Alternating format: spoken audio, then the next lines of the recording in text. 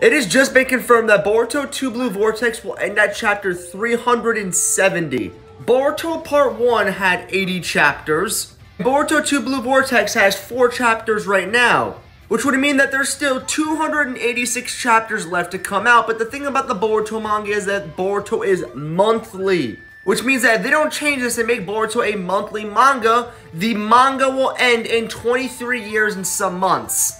Not even counting the anime. The anime is always behind. Which means that they plan to end the Boruto manga in the year 2047. Kishimoto will be 70 plus years by that point. The same goes for Ikimoto. He will also be 70 years.